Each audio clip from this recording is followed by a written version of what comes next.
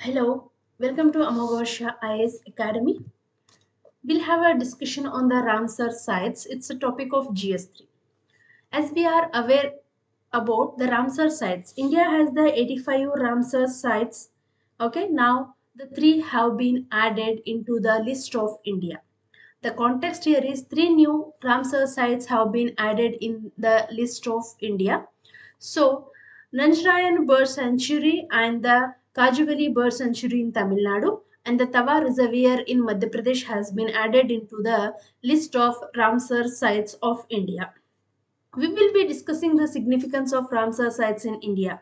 As per the Ramsar Convention, they are defined as the areas which consist of marsh, fen, peatland, or water.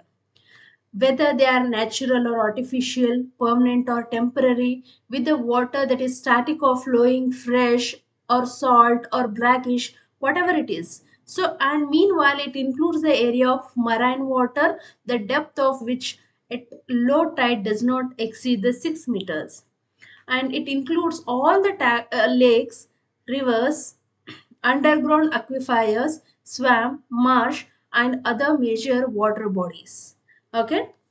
Therefore, India has a lot of wetland. About 4.6 of India's land is considered as a wetland. There are 80, as I told you, there are 85 sites are Ramsar sites in India. Three has been added.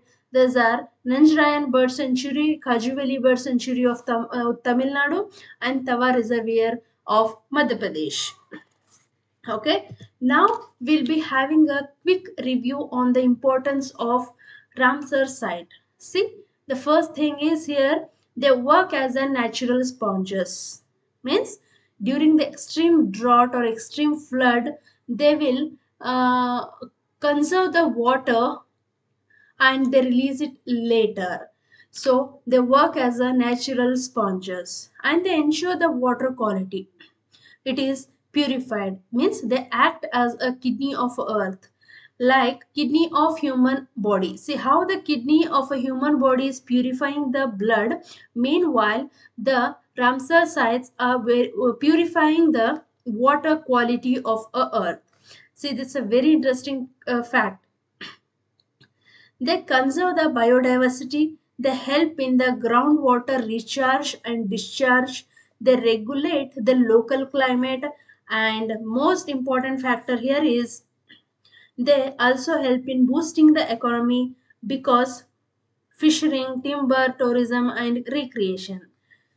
See, however, the Ramsar sites are playing a very important role in the climate and in the economy on the biodiversity. Meanwhile, they are facing a various threat. See, unsustainable development. As per some report, 87% of wetland has been lost in 300 years because of housing, industry, agriculture. Means as it means is because of the developmental activities. See, because of the pollution, 80% of wastewater released unthreatened for the Ramsar sites. Invasive species is affecting the Ramsar sites, and if there is a climate change, means sudden climate change, means the way the pattern how the rain is falling, so the temperature of that particular area is also affecting. It's a threat for the Ramsar site. See the encroachment of the urban wetlands. As per the International South Asia's report, 30% of the Indian wetland has been lost until now. Okay, now we'll be having a quick review on the conservation measures. First is the wetland conservation and the management rules of 2017. According to this, no conservation for non-wetland users. Means we are not conserving any land for the use of the development like industry, agri or for housing. And under this rule of 2017, each state should have the wetland authority to conserve and to manage the wetlands. Okay. Next comes the National Wetland Inventory and Assessment. It has been launched by the ISRO. ISRO is managing this activity by the remote sensing satellite. It's a very important factor.